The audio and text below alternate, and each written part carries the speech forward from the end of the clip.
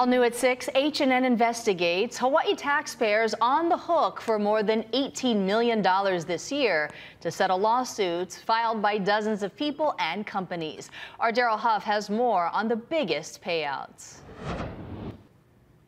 Altogether, the Attorney General asked for nearly $19 million to settle claims and lawsuits over either mistakes or misbehavior by government workers.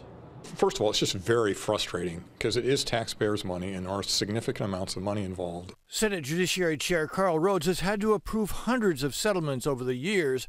This year, the Attorney General ended up requesting payment of 40 claims, adding up to over $18 million. The biggest settlement for $3.9 million was paid to the family of 21-year-old Joshua Banks, who was killed instantly when he hit a guardrail on H3 that had gone unrepaired for 18 months. Yeah, a very, very tragic accident, but one that could have been prevented if the state had been doing its job and repairing the guardrail properly. The second largest, nearly $3 million, was also a DOT case for allowing a tree root to buckle and crack the road on a popular Maui bike route.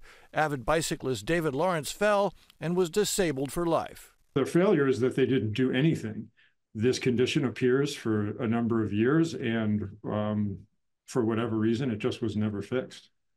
It does seem like there's a pattern with transportation and corrections that we just get claims over and over and over again. So Rhodes Committee sent a message about that designed to sting the department's pocketbooks. Among the lawsuits against the prison system was a case of guards sexually assaulting inmates at the women's facility. It led to a settlement of $2 million, but the Judiciary Committee voted to have the Department of Public Safety pay $800,000 of that out of its own budget. And in the case of DLNR Conservation Enforcement Officer Ethan Ferguson, who raped a girl at a state park, the committee said of the $1.25 million settlement, $500,000 should come out of the DLNR budget. The message, obviously, is please don't get any more of these claims. Do what it takes to stop getting them.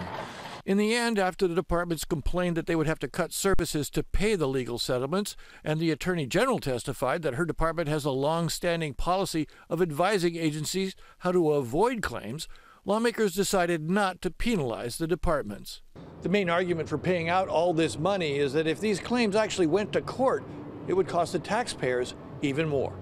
Reporting from the state capitol, Daryl Huff, Hawaii News Now.